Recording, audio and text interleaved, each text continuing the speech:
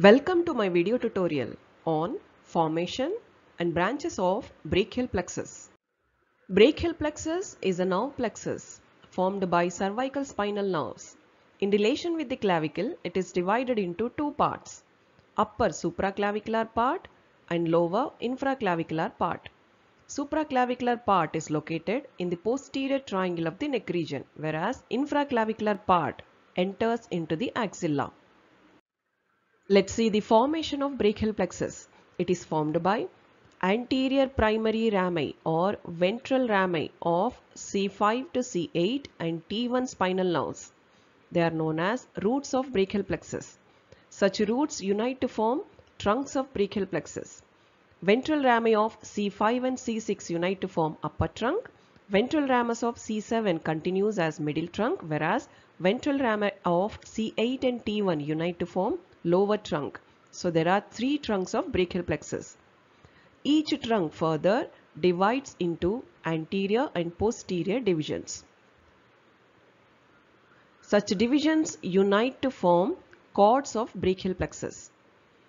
Anterior divisions of upper and middle trunks unite to form lateral cord.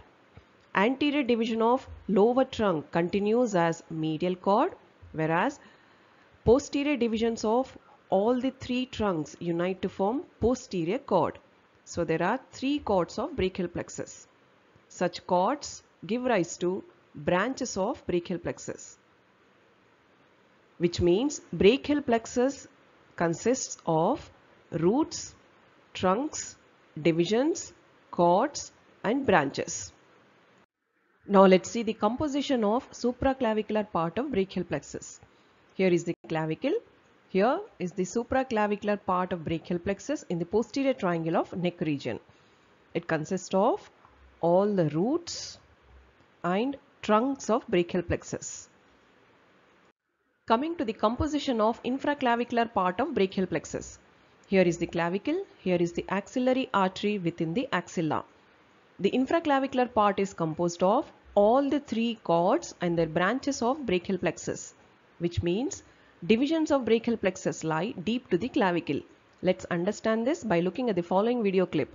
Here is the brachial plexus from posterior triangle of the neck entering into the axilla. Here is the pectoralis minor muscle reflected. The supraclavicular part is composed of roots and trunks. The roots are formed by ventral rami of C5 to C8 and T1 spinal nerves, which lie between the scalenus anterior and scalenus medius muscles of the neck. Roots unite to form three trunks.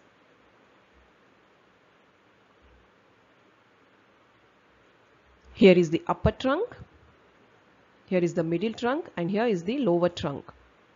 Each trunk divides into anterior and posterior divisions. All the divisions lie deep to the medial 2/3 of shaft of the clavicle within its concavity. Such divisions unite to form cords which give rise to branches. Cords and branches belong to infraclavicular part which lie within the axilla surrounding the axillary artery. Here is the lateral cord, here is the medial cord and here is the posterior cord of the brachial plexus giving rise to their branches. Let's see the branches of brachial plexus. They arise from roots, trunks and cords of brachial plexus. Branches from the roots. Rootlets from C5, C6 and C7 unite to form long thoracic nerve. C5 root give rise to two branches, dorsal scapular nerve and a branch to phrenic nerve.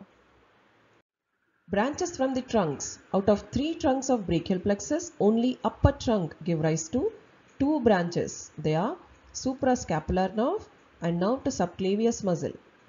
Upper trunk is also known as Erb's point, where six nerves meet. C5, C6 roots unite. Anterior and posterior divisions are formed and two branches of the upper trunk are given off. Branches from the cords.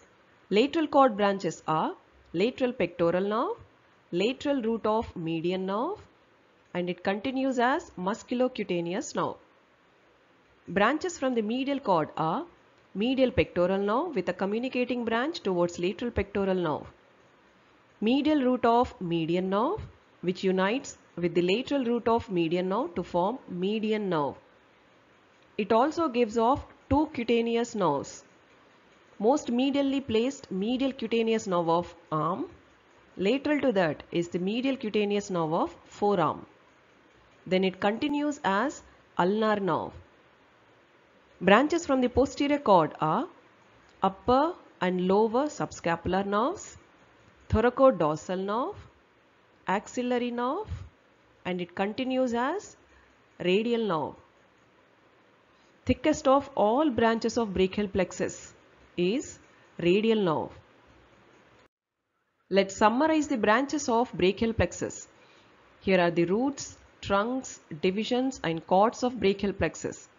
Branches arising from the roots of brachial plexus are 3 in number: long thoracic nerve, dorsal scapular nerve, and a branch to phrenic nerve. Branches from the upper trunk are 2 in number: suprascapular nerve and nerve to subclavius muscle. Coming to the branches from cords. Lateral cord give rise to 3 branches. They are lateral pectoral nerve, lateral root of median nerve, and musculocutaneous nerve. Medial cord branches are 5 in number. They are medial pectoral nerve, medial root of median nerve which unites with the lateral root to form median nerve, medial cutaneous nerve of arm, medial cutaneous nerve of forearm, and ulnar nerve. Branches from the posterior cord are 5 in number. They are upper and lower subscapular nerves, thoracodorsal nerve, axillary nerve, and radial nerve. Thank you for watching.